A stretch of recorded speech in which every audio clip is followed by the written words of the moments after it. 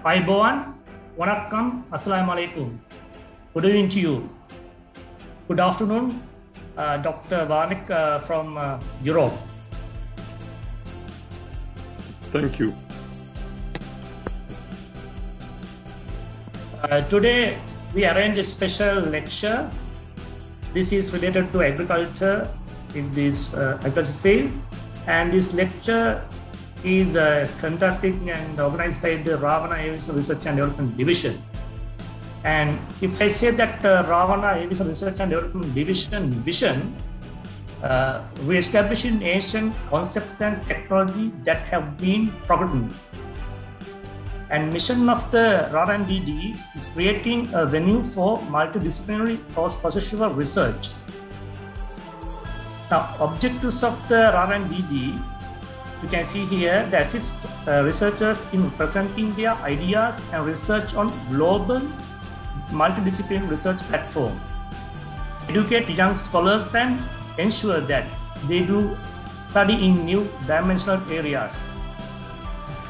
Third objective of this RAR DD, educate the younger generation and encourage them to think outside of the box. Here today's session, the aim, in order to establish electromagnetic agro cultivation practices in Sri Lankan agriculture sector. The objectives of today's session is very important. Here, ensure new agricultural discipline in Sri Lanka. Draw attention to the all netting techniques of nature. To establish wisdom among the Sri Lankan public. Now here you have to understand knowledge and wisdom, total difference. Now wisdom is, it's come with the nature. And before you gain the wisdom, you have to make sure you are disciplined. Then focus in attention, then finally you can have the wisdom. Sri Lanka. Sri Lanka has a well-documented history around 2,500 years back and unbroken record for events to today. Great chronicle Mahavamsa and its extended chronicle Chulavamsa, etc. It covers from 6th century BC to 19th century AD. Now, according to Mahavamsa, the great chronicle of Sri Lanka, the preparation for the foundation for the stupa is described in follows chapter 24 verses 2 to 17. Now in Sri Lanka we have two terminologies. Is huge monuments that is we call Dagaba. The initially 3rd century BC, we got that technology from India, that is stupa. Now Dagaba concept is built by Sri Lankans. Now here the eye bubbling, some information you can have about this foundation of the Ravana side. That is built in 2nd century BC by great King Dutugama. Dagaba. This is Dagaba concept. Huge edifice. Now, this foundation was 17.5 feet depth. So there are 3 metal layers. If I go through this lowest layer, that is the 8-inch iron layer you have. And middle metal layer, 8 inches copper. And top metal layer, 7 inches silver. In between, they make that compress butter, clay, and some earth mix layers. Now, if it's so, now this is not, revealed by the Sri Lankan archaeologists, but the concept, according to this concept, this should be the world, the oldest capacitor. So this is the way we have the capacitors. Now, here you can have the styles of the modern Ravana in the Dagaba, we call, in your left side. When you come to this right side, that is the ancient, the structure, or we can say the style of the ancient Ravana Dagaba. So you can see there's a huge difference. The top, of the Dagaba. There you can have the Upa stone, we call in singular term, Upa, Gala, and Chatra. Chatra is like an umbrella. Now you can see that dome. Now, why these people make like that? This is, we know that this is the Sri Lankan Buddhist culture, sacred place. So I'm also Buddhist. But if we looking in different angle, this give more information. Now this is the present look, how it looks like. Now they are the residence place of the priest or the monks. The Ravana side, the Dagaba, you can have this pond. It's named as key pond. So why they put as a key pond? Now if I keep your attention in, there's a one place, that's the drainage system from the Ravana side, Dagaba area. So this is, you have to think again, and the way we use this water management, it's not like what we are seeing and what we have that information, what we reveal so far. It's totally different. Now, other than that, the Buddhist culture, if you go to this Hinduism, you know that Gopuram, the structure of the temple, Kovil, the top of the Kovil, you have that, we call this Gopuram. The top of the Kovil, Gopuram, you have the kalasam. The kalasam is made by the brass. So there is a tradition, there was a tradition and belief. The ancient people, they put seeds inside of this kalasam and keep. Now you can see in this structure, inside of this structure, the lingam, the followers, Hindu followers, they always making some pour into this lingam by milk, herbs, water, so many liquids, and they drink. And rest of the things they wash and they drain to this cultivation area. If you go to this right side of this slide, you can see the mount of God Shiva, God Nandi, the bull. You know this agriculture sector, the bull is the, we call fertilizer, give more fertilizer to this nature. Now this is the, again, you can have the layout map of the ancient city of Sri Lanka. There is the first kingdom of Sri Lanka, Anuradhapura. Now this is center city. You can see the center is the city of ancient city. And around that city, you have the stupa and Dagaba. And again, it has 3 layers. So there are some tanks, human-made tanks also there. So why these people make this arrangement? Why did our ancestors do like this? Is there any reliable reason behind it? Was it an ancient nature technology? How can we justify it? Yes. This is basically the research done by the 3 scholars. Geomagnetic field variations at the equatorial electrojet station in Sri Lanka.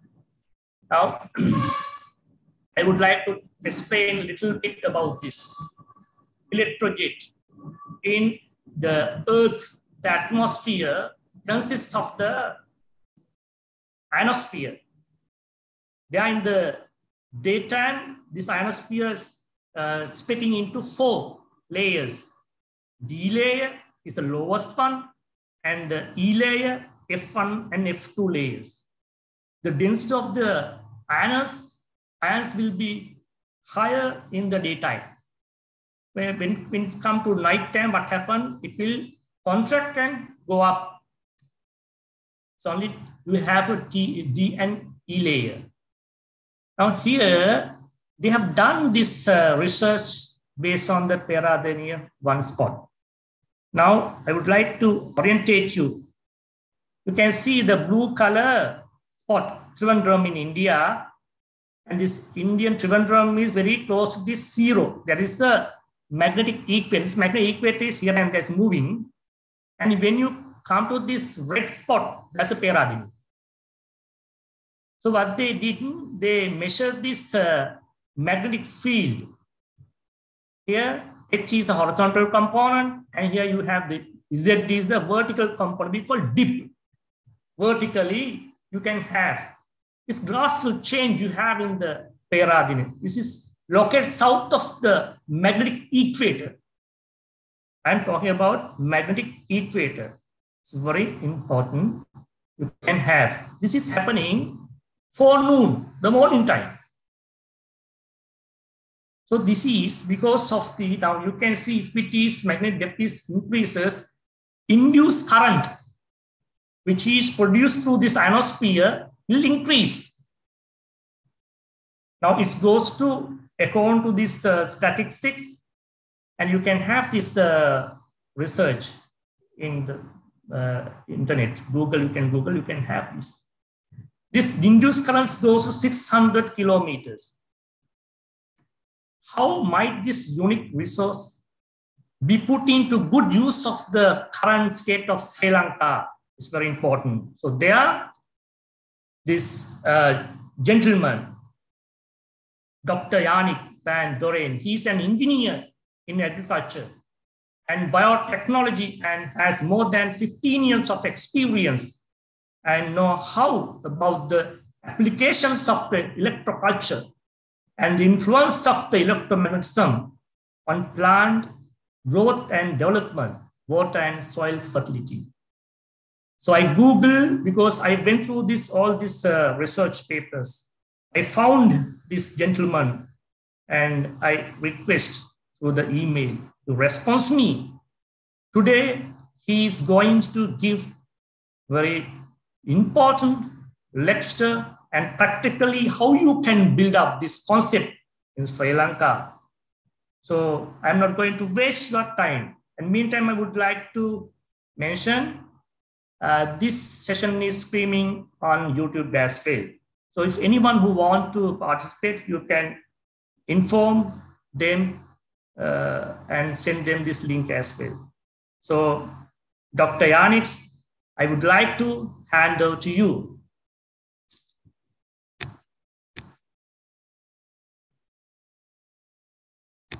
So thank you, Harsha.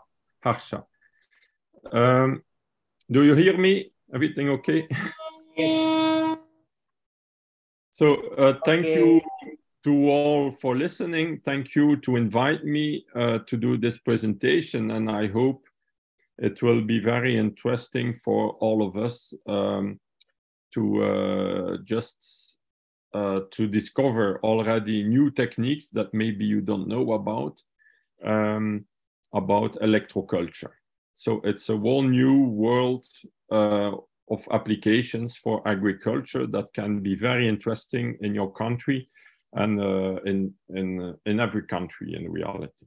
What is electroculture? I will coming to that is mainly the use of electricity and magnetism to help plant growth and soil fertility. So I will show you. So you see my two internet sites. I have many internet sites, but those are my main two. It's in French, but you can with Google Translate easily learn a lot and read a lot. Maybe in future there will be one in your language. Sorry. So I'm Yannick Van Doorne from 1976. I'm engineer in agriculture and biotechnology. I have my own company, Symphony RDSL, and I became with time, with the years, with my passion for the subject, I became like a world expert on electroculture applications, about everything around the influence of magnetism and electricity on plant growth. And so I developed a whole set of applications that are really very interesting in agriculture that can make that can replace all chemical fertilizers and pesticides. I'm also working on a book that will be like a manual. It's almost ready. In a few months, it will come out about a whole set of techniques of electroculture.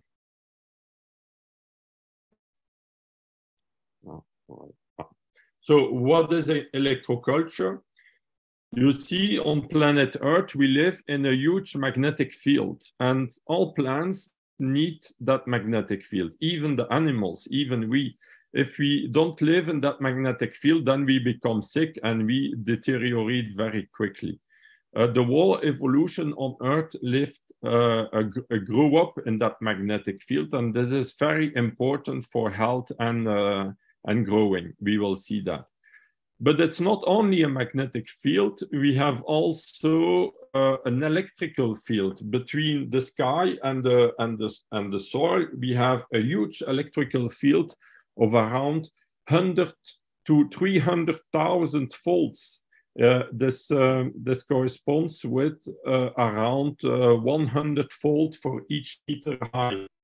You see, it's really a huge electrical field where we live in, and a magnetic field. And those electrical and magnetic field changes over the places on Earth. And those fields are also very important to carry like waves, like atmospheric radio waves that are naturally produced by thunder, storms, and sun activity, sunspot activity, things like that. And those are all very important for the healthy growing of plants. And so we will see how we can use to improve plant growth, and how we can use that in agriculture, how we can use the beneficial effects of it. And Harsha talked already a little bit about it with certain monuments we find back. There's somebody writing on it. There are monuments that use in reality those magnetic and electrical fields and amplify it locally, where the plants grow a lot better around. But not many people know about that, but it's just about knowledge, wisdom. So there is somebody playing with a, I don't know how it happened. What's happening here? Yeah, sorry. So scientific research, there is a lot of scientific research in the world about, like for example, here we see an article, an extract, magnetic effects on plant growth.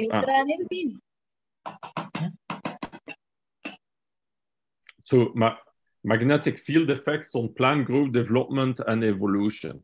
So you have like more than 900 scientific articles that you can find in science about the magnetic effects on plant growth. And you have also so many articles about the electrical field effects on plant growth and seed germination. So it's something that is known in science, but for the moment, it is not really used in agriculture because people don't know it, but we just have to use it, and you will see huge results. So the knowledge is also known since centuries ago. There are already books talking about that, like 2-3 centuries ago. I have many books about. I found many books in libraries all over the world about that. There are a lot in France, Russia, probably in India too, for sure, in China too, everywhere in the world, where there are big libraries and big agriculture knowledge, we can find those information. So for example, you have that book, it's a recent book, The Magnetic Pulse of Life, and there you will find more than 200 pages of science references about the geomagnetic effects on terrestrial life. So just to show you how many science articles there is about this subject, and almost it's only a few people know about that. So the electroculture applications. So I will show you a few electroculture applications, but there are many, many more. You have, for example, the paramagnetic energy round tower is that tower you see on the right, for example, that you can build in gardens, but also in fields, in large fields. You have also the atmospheric electric antenna. It's like a huge pole with wires on top of it. And this is also very useful to collect electrical atmospheric energy and to communicate it to the soil and increase soil fertility like this. This can, you will see it's also very useful with huge effects on plant growth, very easy to install. There is also the cylindrical magnetic antenna that you will see that can increase local magnetic fields and also increase plant growth. And you have other techniques like energizing or electrifying irrigation water and spray water, or magnetizing it. And this helps also a lot the growing process. You have also monuments, or also systems like antennas, like in the form of a pyramid that can electromagnetically charge paramagnetic volcanic rock, dust or sand, and then you can transform a simple rock dust or sand in a fertilizer, in a real fertilizer, but a fertilizer that works by transmitting that electrical charge or that electromagnetic energy to the soil that helps plant growth. That's an example among others. So here you see, so first we will talk about the paramagnet energy round tower. This is inspired from the round towers we find all over Ireland in Europe. You see there round towers that have a lot of similarities with what you find in India, like the stupa, the dagaba that Harsha was telling about. There are a lot of similarities with the angle of the cone you see on top and things like that, and also the rocks, and maybe also the use of metals inside, because you will find a lot of iron in that kind of tower. And it was discovered in the 40s by Phil Callahan. It's a researcher of radio waves. He discovered that those towers act like antennas and transmitters of low frequency radio waves of the atmosphere of the Earth. And now today we call them also the Schumann waves. And it was discovered that when those natural radio waves are amplified locally, that all plants grow a lot better. And so then we begin to make little towers to copy this, and make little towers like you see in my garden, or like you see on that rock below on bottom. You can make this little or big, and then you will see and put in the fields, and it's made of certain rocks inside that make it working. And also the head with the special cone in the angle, and also made of certain rocks.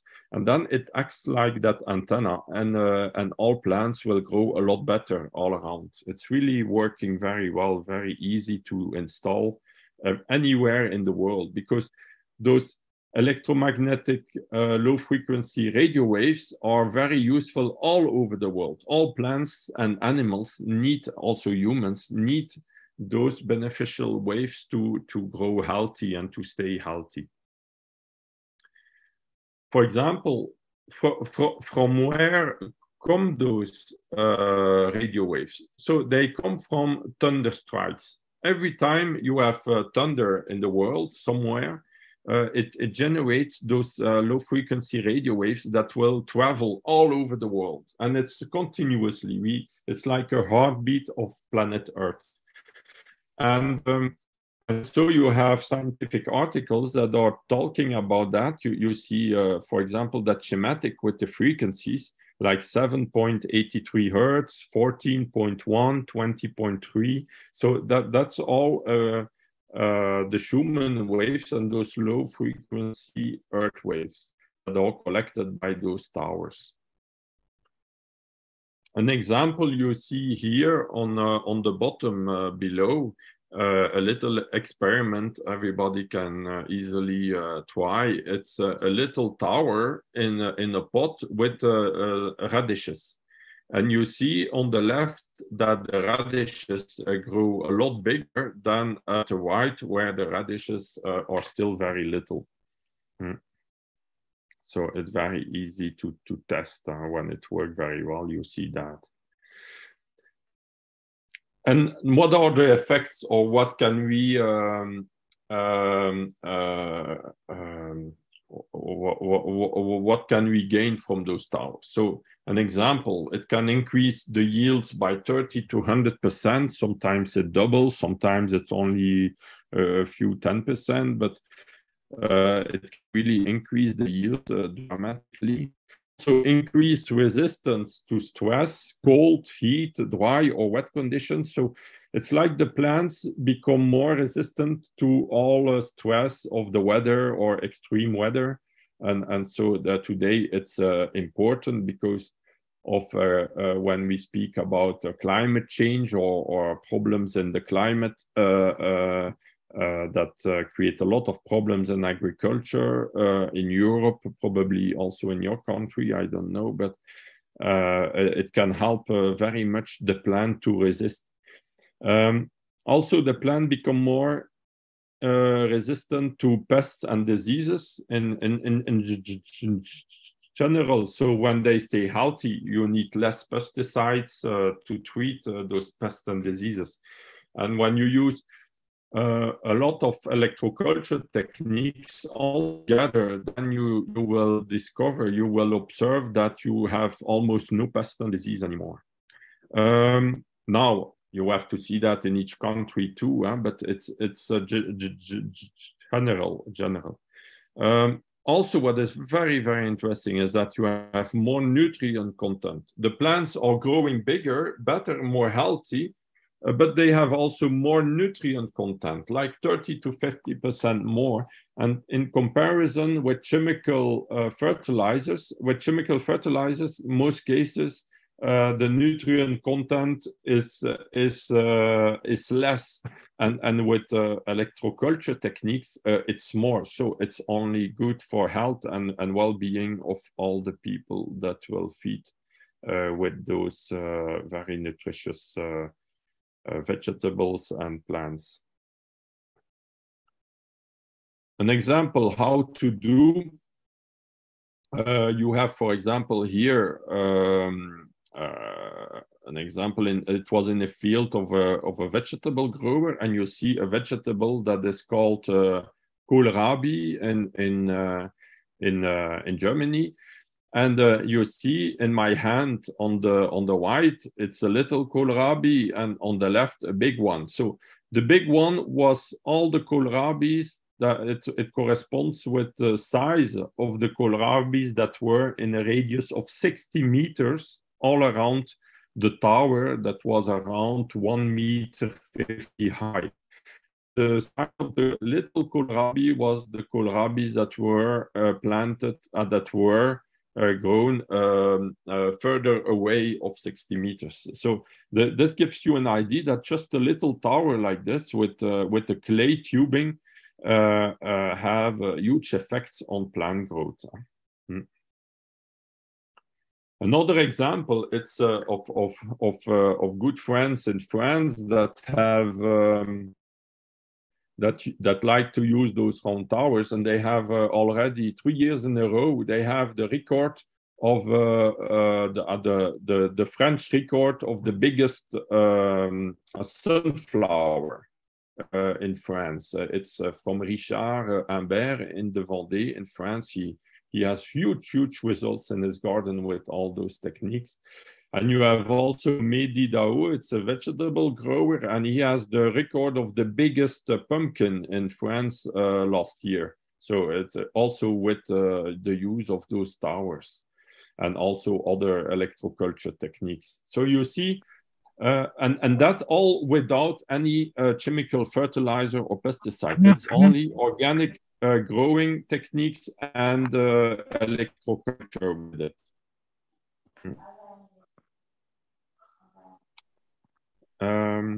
Thank you. So if somebody's sound is on, please deactivate your sound, the microphone. So it's for a better sound for everybody. Salia, mic mute control. So how to do?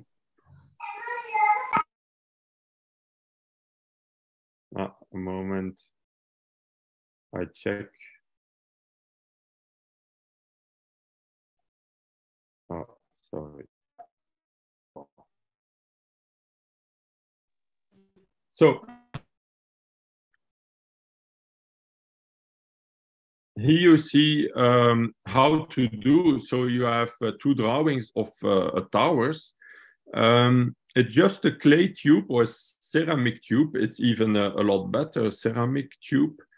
So it's made out of clay, yeah. And then we put inside, we put paramagnetic rock. So paramagnetic rocks are rocks that are sensitive to the magnetic field of the Earth. And so that can be measured with devices. And we just fill them completely with that rock.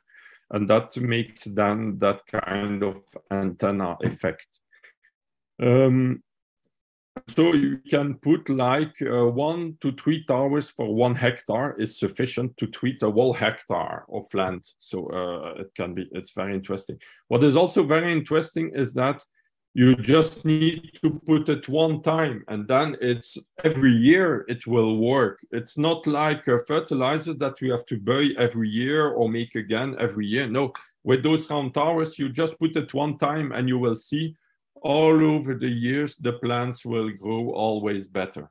So it's in comparison than without. So a tower radiates around 10 to 40 times its height. So the higher you make the tower, the biggest will be the area that will be treated. But you can also put a lot of little towers. It's more easy to make.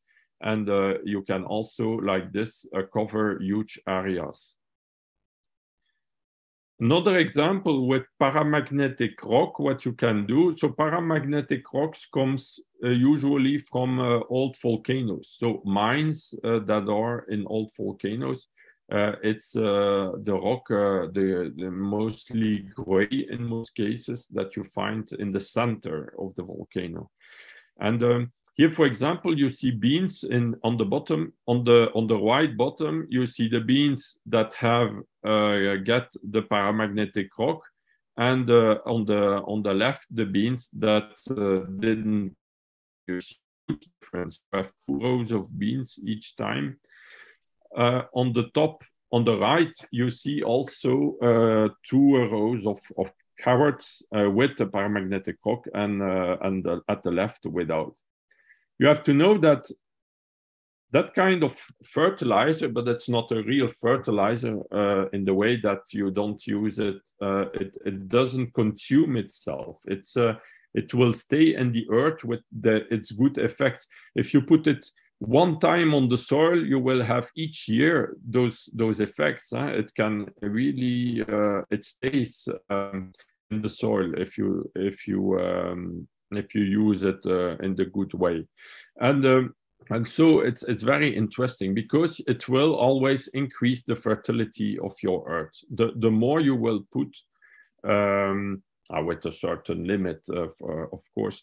But the more you will put, the more you will have good results. It will increase the fertility, the life, the microorganism in the earth too. So it's very good. This is a device that is called the PCSM, invented by Phil Callahan, and now I make it also. Because it was not made anymore in the world, but now I make a new version that is even more precise. But this makes it able. You have also laboratory devices that are even more expensive, but this is a version for farmers, for example, or for advisors, and this makes it possible to test the different paramagnetic rock that can come from mines and volcanoes, and to choose the best one to improve the soils. Another technique is the atmospheric antenna. So an atmospheric antenna is like, yes, it's like those big poles that or like those antennas you can find on buildings too, to protect the building from thunder strikes or from storms. Well, when you put those big poles with wires in the field, you will see that it will collect atmospheric electricity, and it will help to the plants growing all around in the field. With, like, for example, 3 to 5 poles like this, you can treat a whole hectare of land and increase dramatically the growing process of the plants. This was already known in 1783. There are books like Electricity for the Plants from Abbé Berthelon. It's a very interesting book. But you have also the research of Professor director of the Agricultural Institute of Beauvais in France in 1893, with a lot of information, research, tests, experiments they did with those kind of atmospheric antennas. And improved over the years. They developed always better and better atmospheric antennas to increase plant growth. So you have my versions, for example, but you can also use a very simple one with just pieces of wire. But you have also more sophisticated ones. For example, here below on the left, you see corn. You have one corn here that was the control plot, and at the right you have two corn ears from the plants in the treated field. So it had double the yield of the corn in that field with those antennas. It was an example. There was also research in a French university of pharmacology with Martine Querelle in 84. And she observed that the dry weight of the plant, like a mint, had 20% more dry weight. So the plants were bigger, but also more dense. And for example, on Datura, she had 30% more dry weight. And the essential oil content was also a lot more. And this gives the idea of the nutritious content, the nutrient content in the plants. And on mint, it was 27% more, and on Datura, 57% more. So it's really a huge difference. It's not only 2, 3, or 5%. It's more than 20% more essential oil content. Here we have Justin Christoflo. So Justin Christoflo is really a major inventor, pioneer in those electroculture techniques. For me, he would have got a Nobel Prize for agriculture if I have to decide it, because he is really a major inventor, and he showed all the possibilities you could do, and he really dramatically increased the yields at a lot of places all over the world with his techniques. He was known to Australia, New Zealand, China, Germany, France, and that it was before World War II. It was not in the years of internet like today. It was really, he had huge results. And the title of his book is interesting because on that document, he wrote suppression of all nitrates, so the chemical fertilizers and other chemical fertilizers. So he is convinced that with those techniques, he can suppress, he can replace all chemical fertilizers. So it's very, very interesting. And this was already proven in the 20s, 30s, 40s, you see. You see me on the picture in my garden with the flower that is normally never as high, but here with an antenna that was close to me, that flower of Lupin, named Lupin in France, was like 1.70 meters high and 1.40 meters width. It was really very big. This is also a plant that is used to produce grains with a high protein content in Germany. So Justin Christoflo, you see him on the picture with giant leek. With his techniques, you see also a picture with a tree and a big pole of 6.25 meters high. He shows how to use it to fertilize a tree. You see also a schematic on a field with north-south, because those techniques, there are certain techniques are interesting to install in the direction of the Earth magnetic field, because they act like collectors and amplificators of the Earth magnetic field. And then we put like wires north-south in the field, for example, and connect them all together to one or more antennas. For example, how to do the most simple version would be to put just an iron pole, like it can be an iron pole from construction, for example, in the soil, like an iron pole of 3-4 meters high or even more. And then we put at the end on top little pieces of wire, of iron wire or galvanized steel wire or even copper wires. It has to be a metal, but you can use almost any metal. And then you put that just as simple as that in the soil, away from big trees, because nothing has to be bigger than the pole close by. Otherwise, the tree will collect the energy in place of the pole. You can also use a wooden pole and put a wire along the pole from the atmosphere to the soil, to the earth, and you will see all plants will grow a lot better.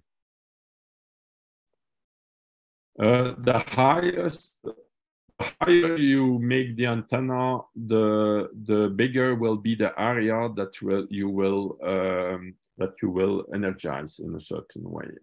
So if you want to treat a whole hectare, for example, 100 meters on 100 meters square, then you will use like 3 to 5 antennas. The more you use, the better it will be. It can help also to prevent hail if you have that in your country. I don't think so, but I don't know. But in Europe, there are more and more hailstorms, and this can also help to prevent hail, because it will collect the atmospheric electricity, and hailstorms comes when there's too much electricity in the clouds, and then when it discharges, it makes a very big hail balls. Another technique, it's energizing water. I will go very rapidly over it, but you can it's really a very simple technique also used in nature. When you have a storm with thunder strikes, you have a lot of electricity in the air. The water is different than at the normal rain, and the plants grow a lot better. And so this gives the idea to electrify the water, and this helps really a lot the fertilization. An example, you see me with close to a plant that I given energized water, and at my left you have the similar plant without energized water. You see a huge difference. You can do that in wall fields too. I have farmers in my customers that use that too.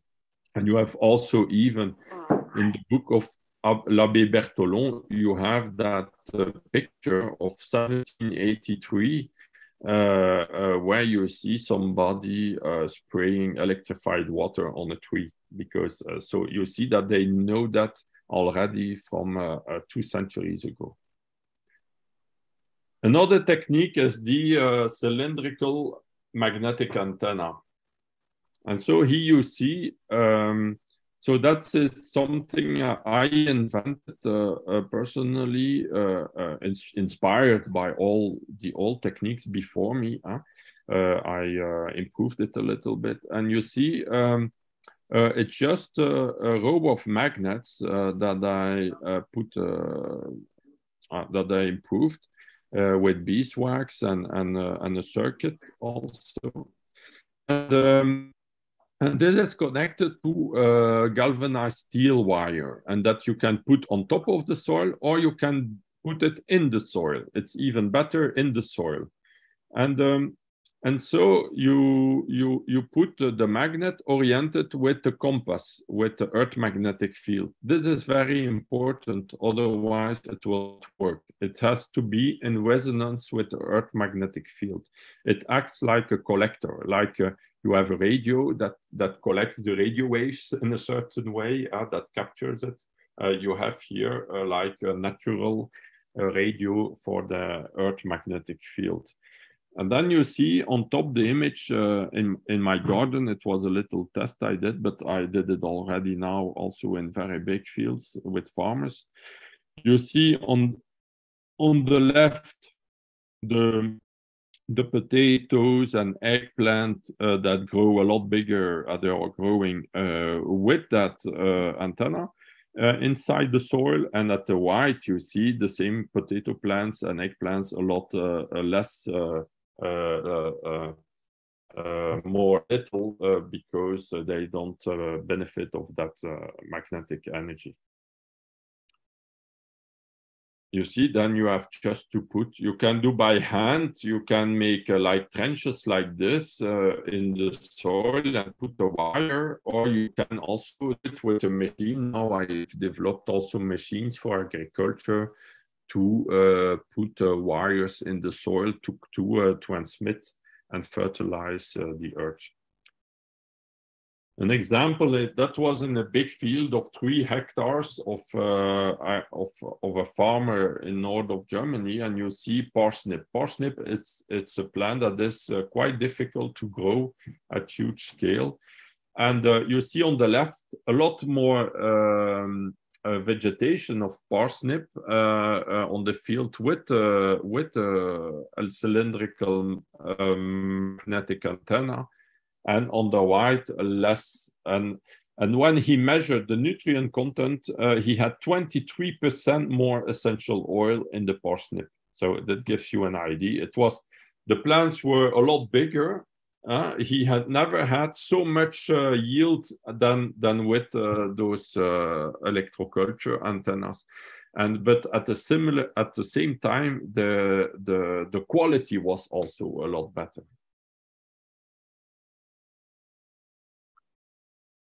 So maybe you ask yourself, maybe it will work only in Europe, but here is an image of Brazil on bananas.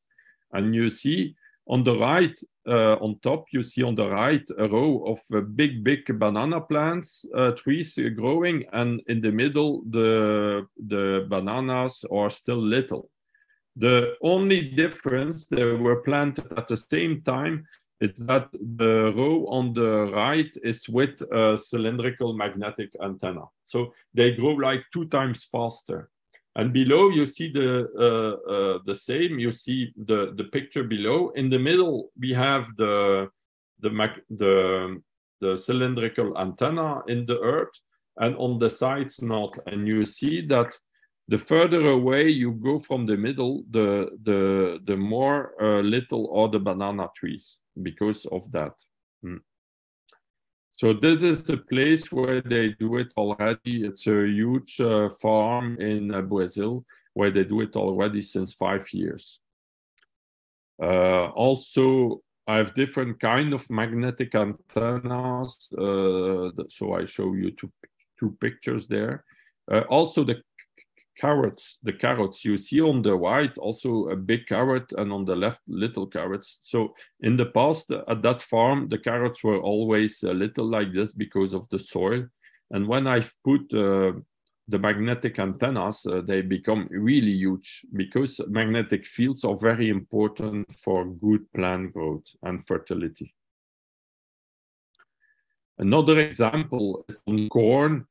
Here they collect like 20 tons a hectare of corn in place in comparison with a control field that was 7 to 8 tons a hectare. This was in Italy. Here that was in France, on cabbages. You see on top the cabbage field growing a lot faster than below, and it was also with magnetic antennas. Here, this was a cabbage field in Germany.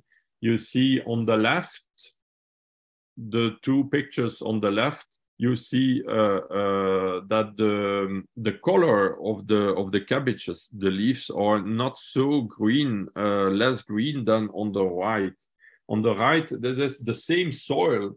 Yeah, you have to understand that we didn't change anything with the fertilizers. We just put electroculture with it. And you see that even with the same soil, the cabbages grow a lot better. They are full of nutrients, very healthy plants.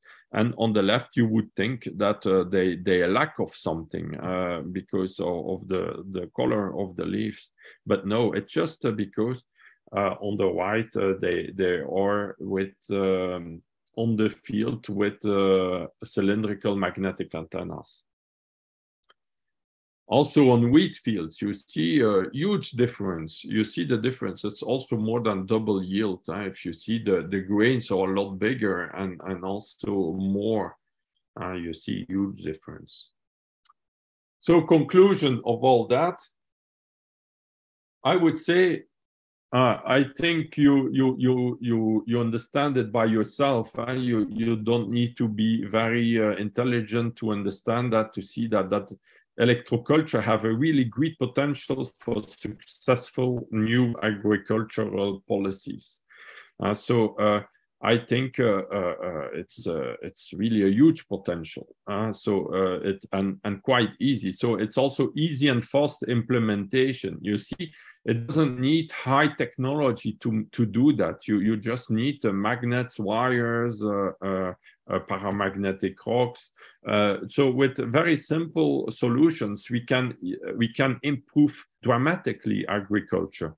And I think in a country like Sri Lanka and like a lot of countries that have difficulty in the world today, even in France, those techniques can really help a lot the farmers to continue to grow good products well and healthy plants and big yields with less of the very expensive fertilizers and so on, and pesticides. So it gives a big increase in yields and quality. It's very sustainable because those techniques, when it's like antennas, once you have put it in the field, it will work every year. It doesn't deteriorate or very slowly. So yeah, with one antenna, it will work like 10, 20, 30 years in a row without any without any maintenance or changing of pieces. So it will work very well. You don't need to buy every year consumables or fertilizers. You can, when it's installed, it will work every year. Also, a very big advantage, it's a fast and easy learning for the farmers. When you show them how to do, they can do it very quickly by themselves. You don't need big schools or schooling to learn how to do. But at the same time, there is a lot of wisdom and knowledge that we can discover and learn to improve all those techniques. And that's why I'm creating like a University of Electroculture in France and Europe, and where everybody, there are students coming from all over the world to learn those techniques to me since already more than 10 years. So I'm organizing every year a lot better the courses, and so we will for sure also invent new techniques, and we will improve all those techniques too with time. So it's more about wisdom, knowledge than about money and high technology or technology that is expensive. No, here you can do a lot of things, but you just have to know it how to do. So it's more about with very less material. So it's more about knowledge and wisdom. So, and it will also increase the food sovereignty of a country and of a farmer. So it's only good to have that the food sovereignty increases in a today world economy, because we see what is happening in the world today. If we can increase food sovereignty, it's only good for the people all around us. So I would say thank you to all for listening. It was a very little introduction to show you the possibilities that are huge with simple techniques, and also to show you that there is already a lot of scientific material that we can discover and study for the scientific and students among us. So you see, it's a whole new world of opportunities that opens itself to agriculture everywhere in the world. So thank you very much to you and Harsha, and I hope it was a useful presentation for you. Thank you. Yeah, thank you very much, Dr. Yannick. It was very interesting, and the more information there. So there are a lot of questions, but only thing is, that so one is there, one question. Sir, describe how to make an antenna step by step, and what materials were used to make it. That's one question asked by this audience. Anyway, there's another question. Can you translate into Sinhala? That's what one group members asked. Yes, I will a little bit explain then. Give me 2 minutes. Then මේකෙදී කලබල වෙන්න එපා. මේක අපි experiment එකක් විදියට මේ ලංකාවේ කඩවත මහර ගිරිමැටියාගාර පැඩි ෆීල්ඩ් එක කරා. එතන මම රාජකීය විද්‍යාලයේ 1990 කුඹුරක් අපි කරා. ඒකේ ඇග්‍රිකල්චර් මේ අපේ සර්වර් අපිට උගන්වන කොහොමද කුඹුරක් ගන්න කියන එක. දැන් ඒ කුඹුරේදී අපි මේ කන්ට්‍රෝල් එක්ස්පෙරිමන්ට් එකක් තමයි කරන්න ඕන. නමුත් එච්චර දුරට කන්ට්‍රෝල් එක්ස්පෙරිමන්ට් එකක් කරේ නැහැ. Dr. Yannick එක්ක මම කමියුනිකේට් කරා ඒ ඇන්ටනාස්. ඒකෙදී අපිට දැක ගන්න ලැබුණා ඒ ඇන්ටනාස් තියෙන තැන්වල පැඩි ෆීල්ඩ්ස් ඒරියා එක ගොඩාක් කොළ පාටලා තියෙනවා. ඉතින් මේක එහෙම නෙවෙයි කළ යුතුව තියෙන්නේ. මේ ගොඩාක් එක්ස්පෙරිමන්ට් කරන්න ඕනේ, කන්ට්‍රෝල් කරන්න ඕනේ ඒක. ඒකට ඒක අයිසොලේට් කරලා තියෙන්න ඕනේ. ඒකට මේවා අපි කළ යුතුව තියෙනවා. නමුත් මම මේක අර කොරෝනා කාලේ මගේ උනන්දුවට මම මේක කරා. මේකට අපිට ගොඩාක් සහය දැක්වා ඇඩිෂනල් සෙක්‍රටරි Irrigation department එකේ ministry එකේ Chandika Athugala එතකොට මම මේ අවස්ථාවේ ස්තුතිවන්ත වෙන්න ඕනේ. ඉතින් මේ ඇන්ටනාස් අපිට හදන්න පුළුවන්. දැන් ඔයගොල්ලෝ දකින්නවත් අපේ මේ තියෙන ස්තූපවල කියන දාගැබ් ලොකු ස්ට්‍රක්චර් එකේ දාගැබ්. ස්තූපවල පොඩි ස්ට්‍රක්චර් එක. දැන් ගෝපුරම් කියන්නේ ඔය කෝවිල් ස්ට්‍රක්චර් එක. මේ හැම එකම සම්බන්ධලා තියෙන්නේ දැන් මේ මෙතුමා කියන ඔය electromagnetic culture agriculture system එක. අපි ඒක ඒ දවස්වල කියන්නේ ගොවිතැන කියලා. ඒක ඔය කියන electric magnetic field එක. දැන් ඉස්සෙල්ලා මම රිසර්ච් පේපර් එක ඔයගොල්ලෝ පෙන්වන්නේ. ඒ රිසර්ච් පේපර් එක කියන්නේ ලංකාව උඩින් බලපවත්වනවා ඉලෙක්ට්‍රොජෙට් එකක්. ඉලෙක්ට්‍රොජෙට් එක කියන්නේ ඉලෙක්ට්‍රෝරියල් ජෙට්. සමකීය උඩින් අපේ ලංකාව උඩින් ඔය සම්බන්ධලා තියෙන ලොකු අයනස්තරයක් තියෙනවා. ඒ අයනස්තරයේ ලංකාවට පතිත වන ওই කරන්ට් එක, මැග්නටික් ෆීල්ඩ් එක අනිකුත් රටවලට සාපේක්ෂව අනිකුත් ඒ ඉලෙක්ට්‍රොජෙට් එක තියෙන ඒරියාවට සාපේක්ෂව වැඩි. එහෙනම් මේ ඉන්ඩියුස් කරන්ට් එක, ඉන්ඩියුස් කියන්නේ උත්පාදන කරන්ට් එක ඒ වැඩි වෙන වෙලාවක් තියෙන උදේවරු 12ට ඉස්සෙල්ලා.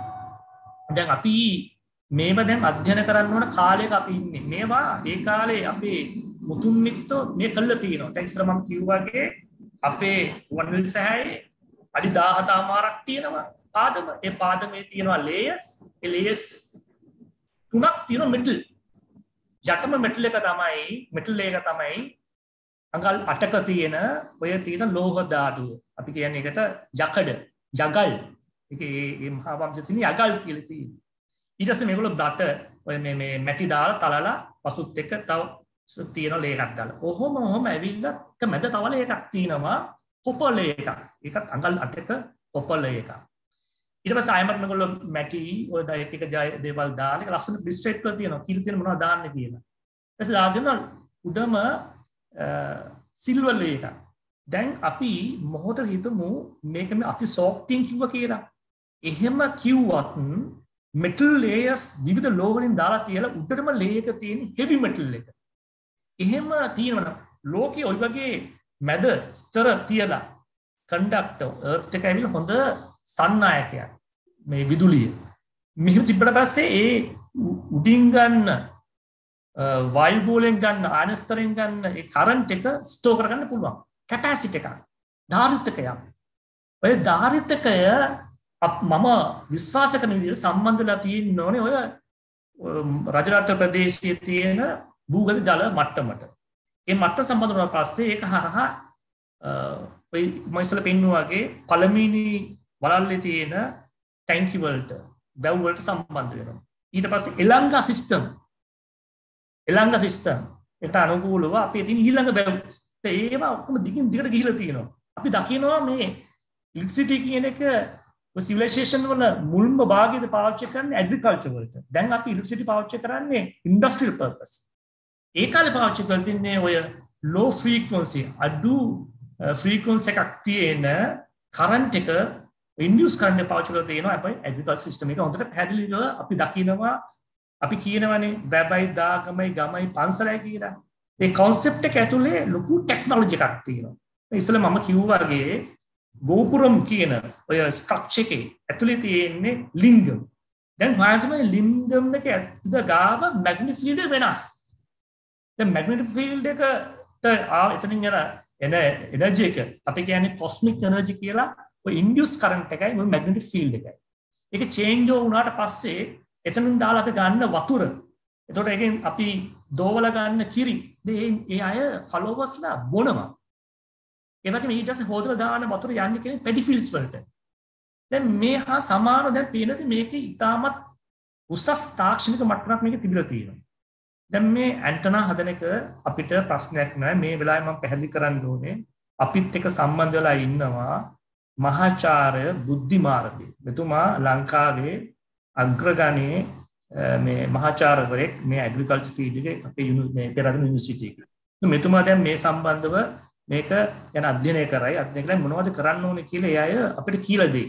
ඔයගොල්ලෝ පෙළගස්සවයි. රටට අවශ්‍ය දෙයක් මේක.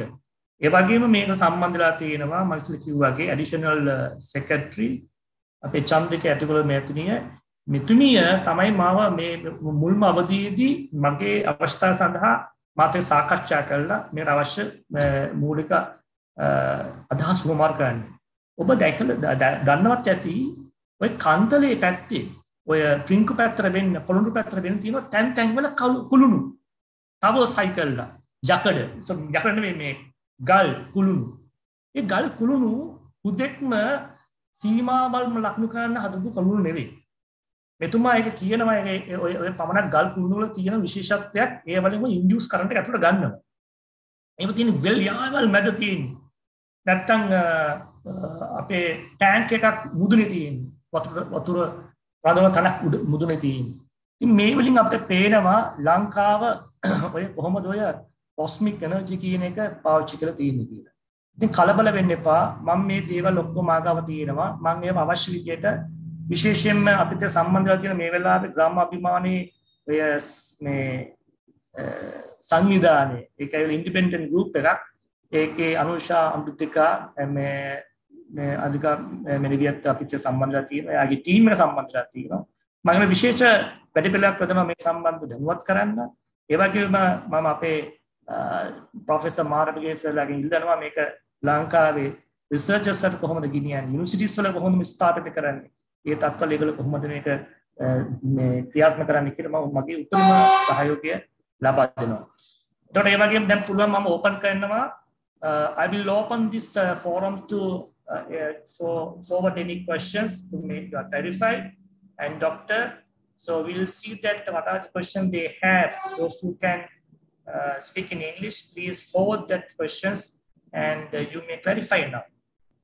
Is it applicable for small areas? Small areas, yes, doctor. There's one question. And she's asking, is this applicable for the small area? Small area is still for the, home garden, something like that. So what is intensity you have with that height? So you have to give some information. Yes, you can. All those techniques are very useful in small areas too. You can have, there are techniques that will be more adapted to small areas and not to big areas, and other techniques more to big.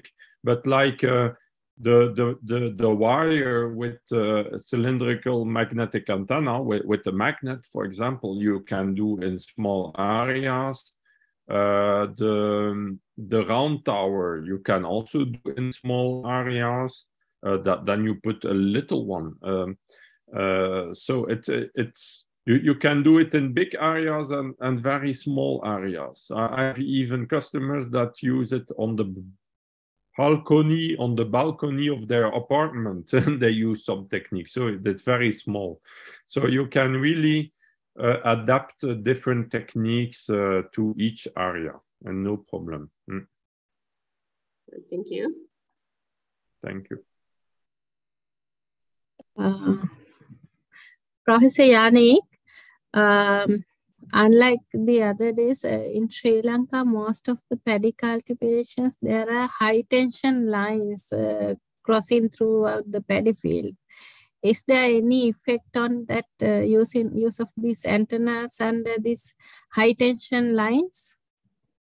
Yes, you have to be careful with high tension lines. For the atmospheric antenna is not really usable under high tension lines, because otherwise it would be too dangerous. But you can use the magnetic antennas in the field and the round towers without any problem, even under high tension lines. It will work. Okay, thank you.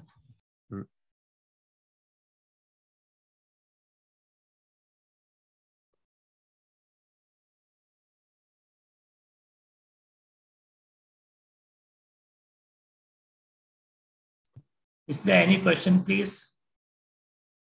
I can propose with Harsha, I can propose to do other presentations and also to show you other techniques, because that's only 3-4 techniques I showed you, but there are also many others. And then we can also even propose online courses with our presentation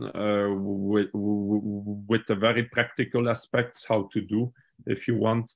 So we will talk about it with Harsha, how we can organize that. Yes, Capt.Harsha, that is a wonderful idea. We'll continue this as a series of knowledge dissemination for the Sri Lankans. Okay, looking for that. We'll do.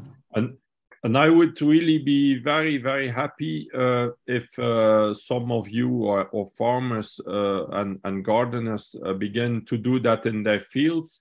And then you can send me pictures of your results, and I share it with all over the world to make it helps. Everybody that share his results helps to make known all those techniques and also to increase the knowledge on how to do because we always discover little things to improve it when we share it all together. Okay, I think we have come to that end of this session. And this session actually consists of the concluding remarks of the respective fields, especially from agriculture field and the irrigation field of Sri Lanka. So here it is a great time we had with you, Doctor. Now I would like to invite Professor Buddhi Marabe, is the Senior Professor of University of Peradeniya, Department of the Agriculture. So it is for you to do that concluding remarks of this session. I'm trying to contact, but sometime he was here. Yeah, he's online. For the time being, can we go for the second concluding remarks on behalf of the field of irrigation sector in Sri Lanka? And I would like to invite Mrs. Chandika Athugala, Additional Secretary of the Irrigation Department, Ministry of Sri Lanka. Thank you very much. First, Capt.Harsha Koralearachi for giving me this opportunity. Can you all hear me? Yes. Yes, yes, we can hear you. Yeah. Secondly, Professor Yannick.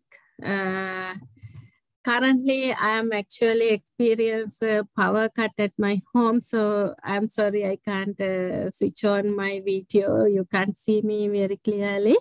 So I'll speak on to the audio. I might talk both in Sinhala and English, right?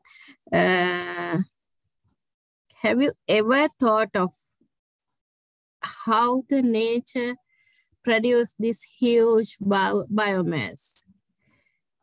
Do you know whether this nature uses these chemical fertilizers, pesticides, and other chemical inputs? ඔබ කවරදාකවත් කල්පනා කරලා තියෙනවද මේ ස්වභාව ධර්මයේ මේ තරම් විශාල ජෛව ස්කන්ධයක් ලබා දෙන්නේ කොහොමද? ඒගොල්ලෝ කොයි වෙලාවක හරි මේ රසායනික ද්‍රව්‍ය පාවිච්චි කරනවද? මේ වනාන්තරයක තියෙන විශාල ජෛව ස්කන්ධය අපිට ගණනය කළ නොහැකි තරම්. වගා බීමක් ගන්න. වගා බීමක අපේ වගාවත් එක්ක වල් පැලෑටි විශාල ප්‍රමාණයක් වැවිගෙන යනවා. අපි විශාල ආයාසයක් දරන්න ඕන මේ වල් පැල ඉවත් කරන්න. රසායන ද්‍රව්‍ය යොදලා අපි මේ වල් පැල බිමින් ඉවත් කරනවා. මේක හරි දෙයක්ද?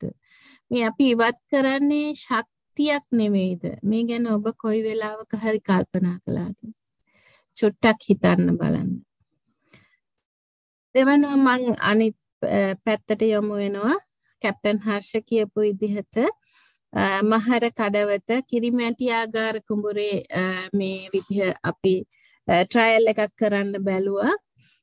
නමුත් අපි ගොයම වැඩෙන විදිහ කොළ පාට හරිත වර්ණය අපි ඔබ්සර්ව් කරාට විද්‍යාත්මක වශයෙන් අපිට මේ අස්සන සමීක්ෂණයක් කරන්න නොහැකි වුණා ඒ වෙලාවේ කොවිඩ් වසංගතයේ හේතුවෙන් අපේ රට වහලා දාපු නිසා.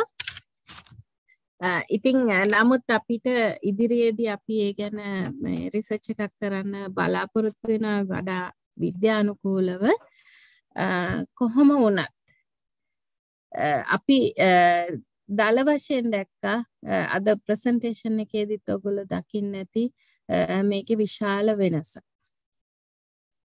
ඉතින් if I talk on irrigation perspective, how about a theme like energized irrigation, energized water? If you provide energized water to field, would you think still you need to apply chemical fertilizer and other chemicals for plant growth? ඇයි අපි මේ රාමුව තුලම හිතන්නේ? අපි වගාවක් ගත්තහම යෙදවුම් කියලා කියනවා අපි පොහොර දාන්න ඕන, බීජයක් පැල කරාම පොහොර දාන්න ඕනි, වතුර දාන්න ඕනි, ඊට පස්සේ වල්නාශක ඉහන්න ඕනි, ඊළඟට කෘමිනාශක ඉහන්න ඕනි. මේ අපි සාම්ප්‍රදායික රාමුවකට කොටු වෙලා ඉන්නේ. හැබැයි මෙතනදී අහන්න ඇති ඔබ low frequency natural radio waves ගැන. එතකොට ස්වභාව ධර්ම හැම තිස්සෙම මේ ශාක හදනවා, හිටවනවා, පළදරනවා. මේ ශාක ස්වභාව ධර්මයේ ඉන්න සතුන් වගේම අපි පරිහරණය කරනවා, විශාල ජෛව ස්කන්ධ නිපදවනවා. අපි දැව කියලා පාවිච්චි කරන්නේ වගේ ජෛව ස්කන්ධ. එතකොට ඕගොල්ලෝ කවුරු හරි උත්තර දෙයි වගාවකින් නිතරම අපි මේ පෝෂණ ද්‍රව්‍ය ඉවත් කරනවා. ඒ හින්දා අපි පොහොර දාන්න ඕනේ කියලා. ඉතින් මේ සංසිද්ධියම නෙමෙයි ස්වභාව ධර්මයත් එක්ක සිද්ධ වෙන්නේ. ස්වභාව ධර්මයත් එක්ක අපි ගියොත් මේ වෙලාවේ අපි නැවත සිතුවත් මොන වගේ දෙයක් වෙයිද? එතකොට ස්වභාවික පරිසරයේ අපිට තියෙන මේ low frequency natural radio waves, ඒ වගේම ඒක පාවිච්චි කරලා අපි යෙදවුමක් ලෙස වගාවට දෙන වාරි ජලය ශක්ති සම්පන්න කරොත්, energizing irrigation, very catching word. I catch the word very nicely. It is going to be a new theme in the irrigation, I think. I am trying to do my best. Right. ඒ අපි කතාව චුට්ටකට තියලා අපි බලමු මේ අපි දැන් බෞද්ධයෝ විදිහට මෙතන ඉන්න ගොඩක් අය බෞද්ධයෝ. පටිච්ච සමුප්පාදය කියලා දෙයක් අහලා ඇති. යම් යම් දේවල් නිවැරදිව තියනවා නම් අපිට ඒ දැන් වලට ළඟා වෙන්න පුළුවන්. ඒකේ සරල තීරම එකයි. ඉතින් අපි Capt.Harsha ප්‍රොෆෙසර් යානිකුත් කතා කළා අංශක 51ක ඇන්ගල් එකක් ගැන, ටවර්ස් ගැන. අපේ ස්තූප තියෙනවා අංශක 51කින් ඇන්ගල් එකත් එක්ක හදපු. හැමතිස්සෙම අපි කතා කරනවා වැවයි දාගෙබයි ගැන. ඔබ ගිහින් තියනවා නම් මොර වැව, යාපහුව වගේ ප්‍රදේශවල මේ ගල් කුළුණු තියලා තියෙනවා. මේ ගල් කුළුණුත් එක්තරා කාලයක කැපැසිටර්ස් විදිහට මේ අඩු low frequency විද්‍යුත් ධාරාවන් ගබඩා කරන්නට භාවිතා කරා කියලා ඉතිහාසයේ කියවෙනවා. මෙතනදි පුංචි කතාවක් කියන්න තියෙන දැනුම සහ ප්‍රඥාව ගැන. Knowledge and the wisdom. We have to use both knowledge and the wisdom. Wisdom also a kind of knowledge, but it is strengthened by the mental abilities. Knowledge we gain from books and all, but wisdom we have to empower it with our mental stability and the mental strengthness. So we have to inculcate the wisdom using explicit knowledge, traditional knowledge, and communicate with the nature. Then only knowledge can be turned into wisdom. අපි මෙච්චර මේ දේවල් තියෙද්දී ඇයි අපි මේ පිළිතුරට ළඟා නොවෙන්නේ? ඒ ප්‍රශ්නය මම ඔබ හමුවේ තියෙනවා. අපි ළඟ යම් යම් දේවල් තියෙනවා නම් මේ දේවල් යම් කිසි විදිහකට අත්දැකලා තියෙනවා නම් වසර මිලියන ගාණක් තිස්සේ, වසර දසදහස් ගාණක් තිස්සේ මුතුන් මිත්තෝ අපිට මේ පාඩම කියලා දීලා තියෙනවා නම් අපි මේක පාවිච්චි කරන්න මැලි වෙන්නේ. විශේෂයෙන්ම අපේ රට මේ වෙලාවේ විශාල අර්බුදයකට මුහුණ පාලා තියෙන වෙලාවක්. අපි මේක පාවිච්චි කරලා බලමු. මේ ප්‍රඥාව අපි පාවිච්චි කරලා බලමු. ප්‍රඥාව කීප ආකාරයකින් ලබා ගන්න පුළුවන්. සුතමය ප්‍රඥාව කියන සුතමය ප්‍රඥාව කියන්නේ සීලය සමාධිය තුලින් සිත් එක්තෙන් කරලා වඩාගත් දැනුම අපි දැනුමක් විදියට ඉගෙන ගන්නවා නම් අපිට සුතමය ප්‍රඥාවට ළඟා වෙන්න පුළුවන්. එහෙම නැත්නම් අපි තනියම අධ්‍යයනය කරලා ළඟා වෙන්න පුළුවන්. භාවනාවන් මගින් ළඟා වෙන්න පුළුවන්. මීට වඩා පහසුයි අපිට දැනටමත් මේ දැනුම තියෙන නිසා මේ දැනුම ළඟා කරගන්න ප්‍රඥාවන්ත වෙන්න. ඉතින් මේ දැනුමත් එක්ක ප්‍රඥාවන්ත වෙලා අපි මේ දේ කරලා බලමු කියලා මං සියලු දෙනාට ආරාධනා කරනවා. නැවතත් අපි වාරි මාර්ගයේ තියෙන අපි වාරි මාර්ග වලින් නිකන් ලබා දෙන ජලය පොහොර සමග ජලය කියලා යන්න පුළුවන් නම් අපේ කෙතට මේ වෙලාවේ ලොකු අස්වැසිල්ලක් වේවි. මේ ගැන හිතමු, මේ ගැන ක්‍රියා කරමු. මම හිතන්නේ මනස කියන එක හැම දෙයකම මුලයි. මේ හැම දෙයකම ශක්තිය මනසයි. මනෝ පුබ්බංගමා ධම්මා මනෝ සෙට්ටා මනෝමය. මනසින් අපි ශක්තිමත් නම් කළ නොහැක්කක් නොමැත. එතනින් මම අවසන් කරන්න මේක මේ අධ්‍යයනය කරන්නට ඉදිරිපත් වුණ සියලු දෙනාටම ස්තුතිවන්ත වෙනවා. සහභාගී වුණ සියලු දෙනාටම ස්තුතිවන්ත වෙනවා. අපි energize irrigated water ගැන නැවත කතා කරන්නට එකතු වෙමු කියලා ආරාධනය කරනවා. Thank you very much Professor Yannick and all others. Thank you.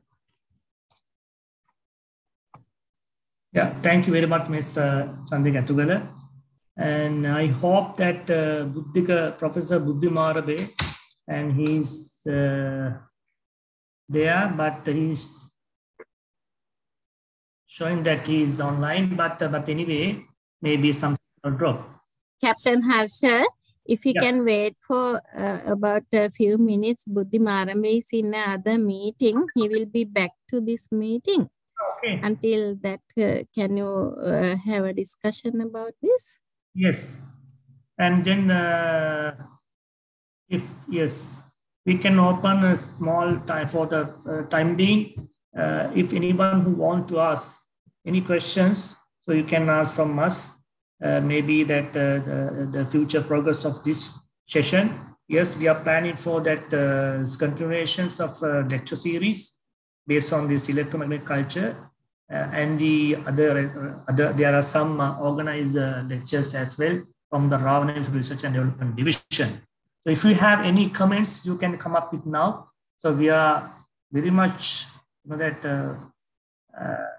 love to hear to you. Please give your ideas and thoughts. You can have Professor Buddhi Marabe. He is the Senior Professor of the University of Peradeniya, the Faculty of Culture. Giving the of Sri Lanka. Over to you, sir. Thank you very much. Thank you very much, Capt.Harsha, for inviting me. I'm so sorry something went wrong with my phone because I'm joining you with my phone. I heard everything what you all said, but unfortunately I could not log in. Logging in the sense could not switch on my mic and the camera. So I am. Thank you, the organizers, for giving me this opportunity, and thank you, Dr. Yannick. I was listening to your full presentation, which gave a lot of information that will be very, very well for Sri Lankan population and Sri Lankan agriculture. I have gone through some of the work in the past where I do understand that what you're trying to do is to have electric influences on plant growth and soil fertility, which according to your own information has done wonders in the conditions. But in order to apply those things in Sri Lanka, I learned Capt.Harsha has also done certain research work. But of course, we have to go ahead and do well-designed, well-planned work with the involvement of Department of Agriculture, Department of Agrarian Development, and where possible, try to have this research work coordinated in the presence of Mahaweli Authority of Sri Lanka as well. Why I'm saying this is, if you want to make it a stay in Sri Lanka, the technology, the recommendation will have to come from mandated institutes. Otherwise, people can come and do anything, but it will not sustain in the future. So my kind request from you, move along with research and development activities through well-designed research protocols, and always get the Department of Agriculture involved in. So Department of Agrarian Development and Mahawali Authority of Sri Lanka, all government entities will support. Universities can join, but definitely the recommendations should come from the Department of Agriculture. On top of that, I heard Dr. Yannick was talking about these organic technologies as well, that will be suitable for organic farming.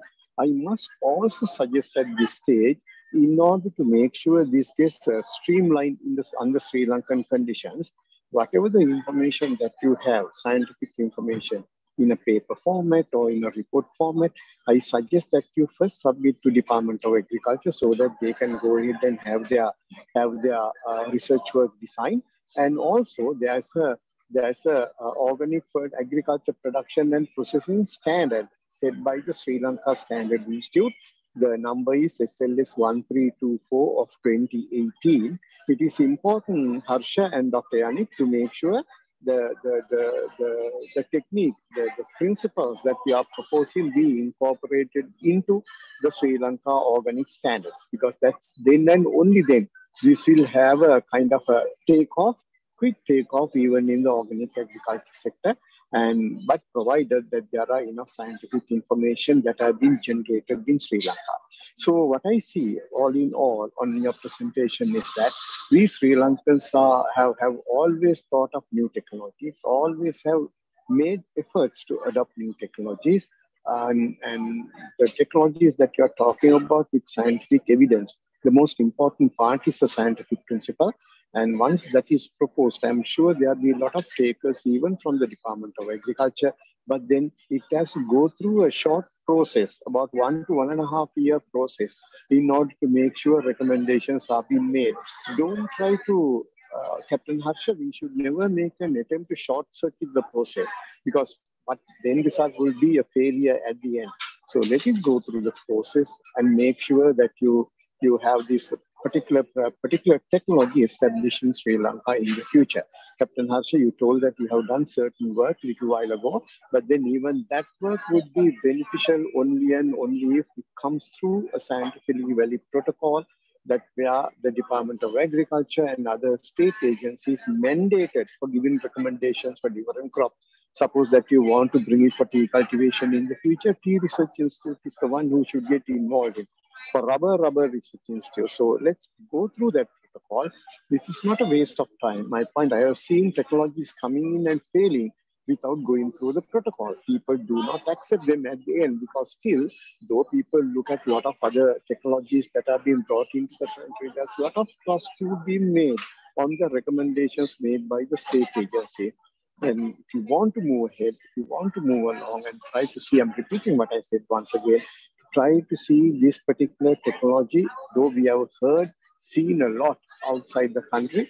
If you want to make it established in Sri Lanka and used by farmers through the government blessing, then let's go through this protocol. I'm really happy that quite a number of people who have joined this have learned this, and I heard Capt.Harsha explaining things into Sinhala. So I see, based on the questions asked, the interest that has been generated, but that interest can be made into a reality in terms of practice as well as commercial appearances, only and only if it goes through the certain procedures and protocols that have been adopted in Sri Lanka. So that's my advice with respect to research. We are fully for in supporting new technology, and also keep in mind, if at all you want to bring it to organic agriculture in Sri Lanka, certified organics or even GAP, good agricultural practices, there are standards that have been developed in country. So make sure you follow the Sri Lankan standards. For organic farming is 1324 of 2018. That will give you a sound advice to see which way to look at, what process and procedures that we have to follow in order to make sure the technology prosper in Sri Lanka. So Capt.Harsha, thank you very, very much for giving me this opportunity to conclude. And Sri Lanka is looking at new technologies, novel technologies, whether it's what you call alternate or not, that's not a major issue. If we can make our production and agricultural productivity enhanced, because we always go through production enhancement, productivity enhancement drive. We had a very bad experience on how technology being introduced or proliferated, propagated, promoted in Sri Lanka without proper scientific evidence. That's because of, that's a very unfortunate, illogical decision taken to convert a whole country within a flash to organic farming. We are suffering from that. We should never make such mistakes again, but then bring in such new technologies and to see how step by step the Sri Lankan agriculture can revive from the disastrous situation that is in because of man-made decisions, unfortunately, and to see how we can prosper in the future. So, Dr. Yannick, let me thank you for elaborating all these things, the technologies that you have with your own experience. I learned that you also have a company in making sure the technology is developed at different levels. That's a great thing to let us know, I mean, for us to listen to it from horse's mouth. And we will be a nation that will be happy to accept such technologies, but of course, through recommendation coming from the state agencies mandated to do so. So let me wind up, Capt.Harsha. Thank you for giving me this opportunity. And I wish you all the very best, Dr. Yannick, in your present and future efforts in using this technology for the benefit of agriculture. Thank you very much. Thank you very much. Capt.Harsha. May I made a small comment from my side? I think I must thank Professor Marabe mentioning all these government institutions, but I have to remind irrigated water is supplied to all our agricultural fields, and it is enacted through irrigation ordinance, which is our cultivation meeting also held under the irrigation ordinance. So irrigation department and the irrigation ministry also under the irrigation ordinance also there's a role to play. Even the cultivation meetings, the Kanna Rasim also held under the irrigation ordinance in Sri Lanka. So not only the Mahaweli Authority, irrigation department and the irrigation ministry has a role to play. Please include this under the list of organizations mentioned by Professor Buddhi Marabe. Thank you. Thank you very much, Ms. Chandika. Professor Dr. Yannick, do you have anything to say now? A big thank you for listening and for your advice in your country. My aim of this presentation was just to inform you of the existence of those techniques and the huge opportunities it can give. And I hope the Department of Agriculture in your country will have a good ear for that they will see the opportunities for their country and that they will begin to do things. I hope so. I can only wish that for your country because I think it's good for the common interest and for the people. Even if they do it by their own, they don't really need me. You have already more than 900 scientific articles in international magazines of science. You have already a lot of work that you can do by yourself, also in your high school or university. So I would be very happy that my presentation like a trick to open the minds to that kind of approach. And I think there is a huge potential for the well-being of the whole country. So that's my viewpoint. So I'm ready at any moment to respond to any demand of any Department of Agriculture of any country that wants to begin to do electroculture and some research and protocols and whatever they want to do. I'm 100% ready to help to that, to help to begin protocols research about electroculture. It's that is completely why I'm here. and why I'm doing this. So I hope we have planted the seed, and I hope Sri Lanka will be a fertile soil for electroculture.